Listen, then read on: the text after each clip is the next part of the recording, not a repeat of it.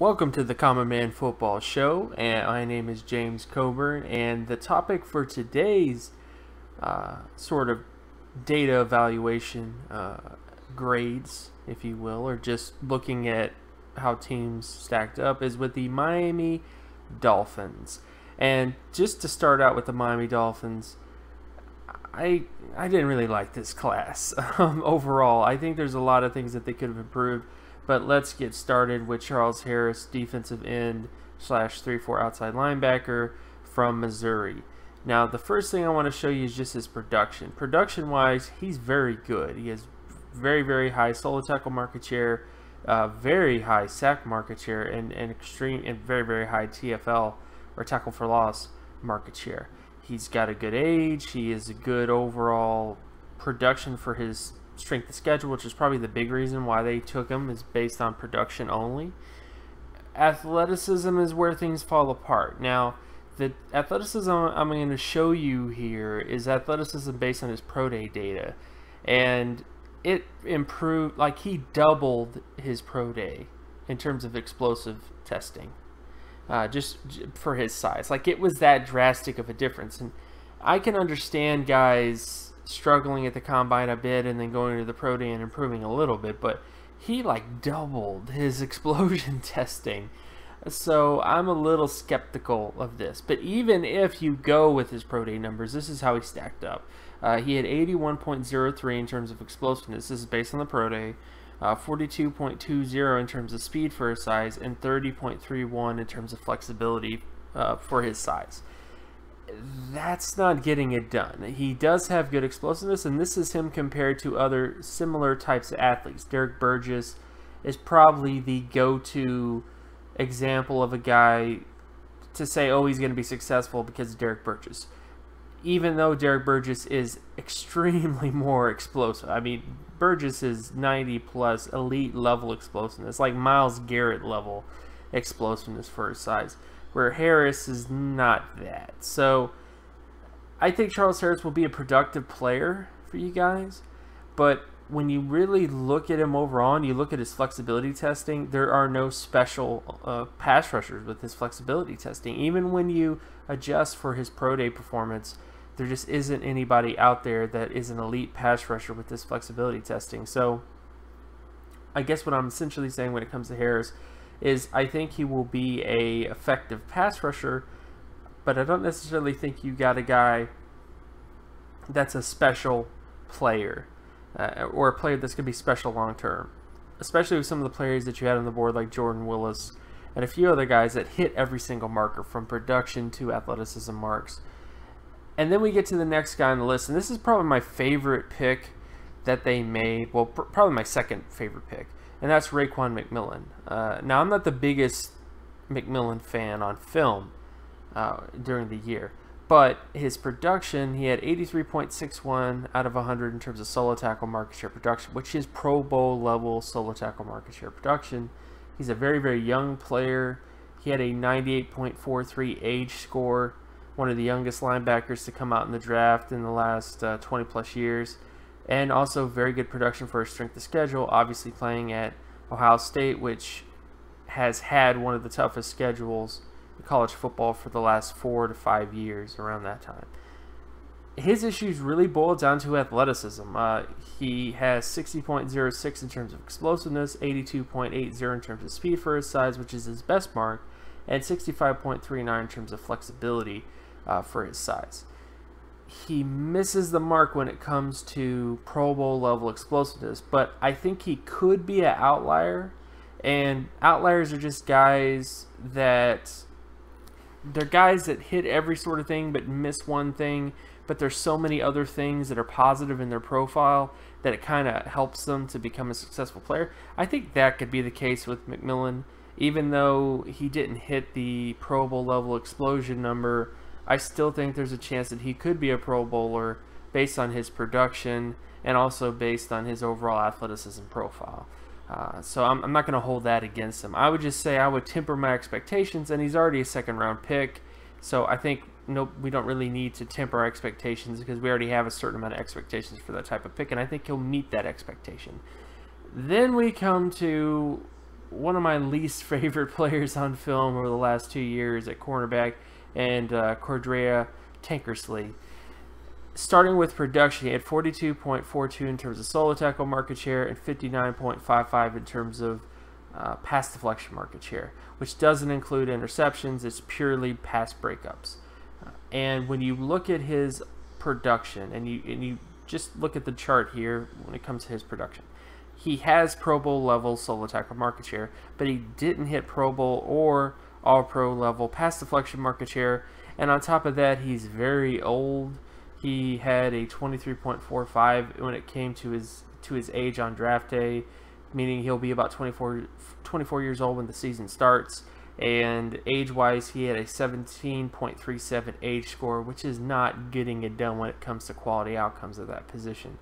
On top of his MSA rating, which is just his production for his schedule, was terrible. It wasn't even starter level. Then you come to athleticism. He tested kind of DJ Hayden-ish. He had a very good speed score. That's probably his best thing. He had 87.70 speed score. And flexibility-wise, he had a 60.52 in terms of flexibility score. So he has speed. He has flexibility. Not the best, not the most flexible guy. Could he become a starter? Based on the data that I have, guys at his age with his production profile, those guys don't usually become starters. But is he athletic enough? Does he have the sort of physical traits to become a starter? Sure. I just don't think he's going to be a great starter or a Pro Bowler or All-Pro guy. You're not getting a steal when it comes to Tankersley. You're just getting a guy that can play cornerback who may not become a starter long term. So it could work out based on athleticism, but it also might not work out at all based on his production profile. So and grabby was one of the big things I didn't like about him on tape. Then we come to Asiata, Utah guard. I liked his film. I felt he was pretty solid when it came to film overall. In terms of athleticism, he was 63.60 in terms of explosiveness, 66.44 in terms of speed, and 66.72 in terms of flexibility. So he's not an elite athlete in any one offensive line metric. He doesn't have one aspect of his athleticism that is just elite. You know, he's not elite explosive, he's not elite fast, he's not elite flexible. He's just a good all-around athlete. And his age also kind of caps his upside because he's 24.34 overall on draft day. And you're looking for most offensive linemen to be 23.5 when they enter the draft, or younger when you're talking about quality outcomes, All-Pro, Pro Bowl kind of guys. Those guys are usually 23.5 or younger. So Asiata already has that ding against him. He has a ding against him when it comes to his overall athleticism not being elite in one area. And I think he can be a starter. I think he can be that type of guy for you. If you look at it from that way, they got decent value because he can become a starter, because most people don't get starters at that level. So I think it's a decent pick from a perspective of getting a starter, but I think you could have done much better in terms of getting guards at that position. Guys that are more athletic or younger or just have more upside potential and better film. You know, that's the other thing too. Asiata was not this amazing guy on film in terms of a guard. Then we come to Davon, Godchaux, LSU defensive tackle.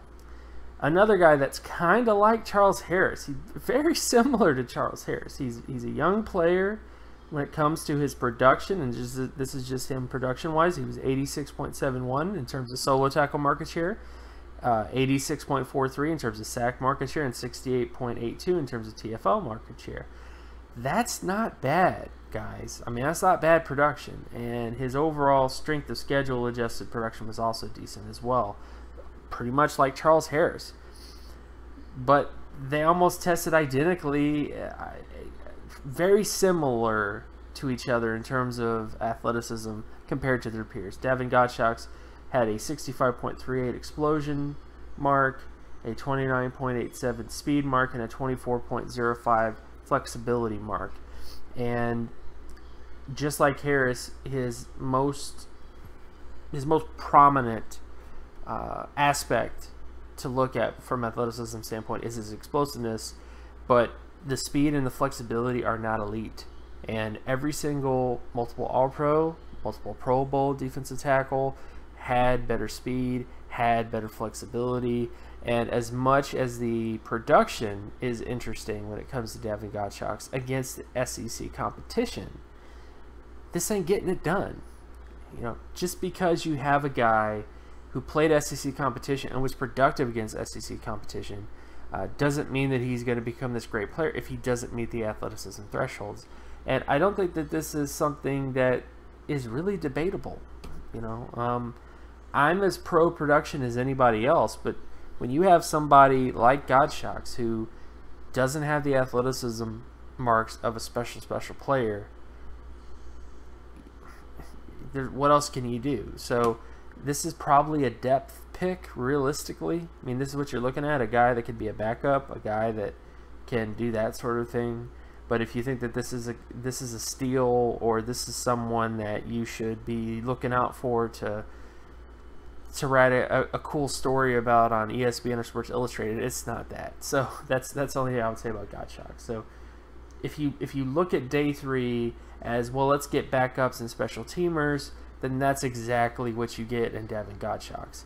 And I don't like that mentality, but that's essentially what you get when you take a player like him. The next up, we get Vincent Taylor, and Vincent Taylor is a guy I actually like on film a decent bit.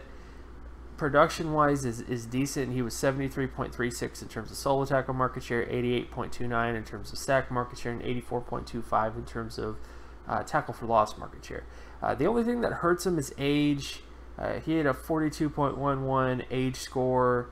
He's 23 years old at least at this point, and there just isn't, he doesn't have elite athleticism to really make up for that. Athleticism wise, he was 58.20 in terms of explosiveness, 62.16 in terms of speed, and 63.52 in terms of flexibility for his size. Those are all good marks. It's very Isaac Asiata, really. So there's a pattern here. I'm telling you, there's a pattern here.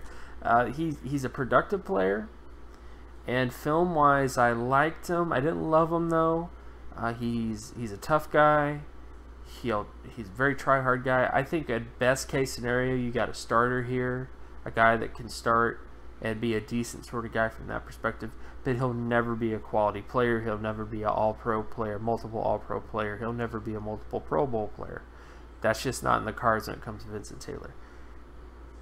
If you look at it from the perspective of value, you got a starter in day 3. That's good. That's good. But if you look at it from the perspective of better players on the board that you could have got that would have filled needs, you know, so yeah, so that's another issue in terms of what they're looking at. And then, of course, last but not least, and this is my favorite-ish pick, is Isaiah Ford, wide receiver out of Virginia Tech. The first thing you start with him is you look at his production. He was 84.67 in terms of his passing yardage market share, which is 3-time All-Pro level. That's good. And then you look at his athleticism, where things kind of get scary. He had 54.22 in terms of explosiveness, 18.21 in terms of speed, and 31.48 in terms of flexibility for his size.